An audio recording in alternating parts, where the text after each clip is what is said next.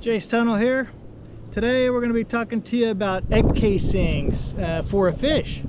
And so some people call these sea purses. They kind of look like a purse. It's a pouch, but they're from a skate. And so a skate is one of the flatfish that we have here in Texas. There's actually a couple different species. The one that you're probably most common with is like the stingray. That's what you always try to watch out for when you're at the beach, right? You shuffle your feet so that the barb that's on the back of the stingray doesn't cut you, because man, that can be painful. But these are actually from a skate. They don't have a barb. So I was going to tell you a little bit about the pouch.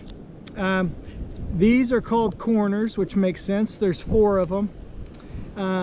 Sometimes they have like strands that are coming off of them that help for it to stick to the bottom. And so, you know, these need to stay in the water.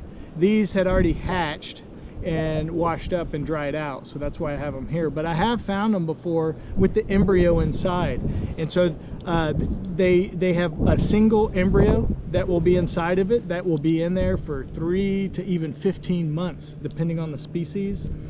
A neat thing about these pouches is that about 3 weeks into the embryo being inside of here, they need to be able to have a circulation of water in there. And so these horns, as they're called, so the corners, actually can siphon water in and out, so that there's you know, clean water that's coming inside of these. Let's see. How you might be thinking, well, how do they get out of there?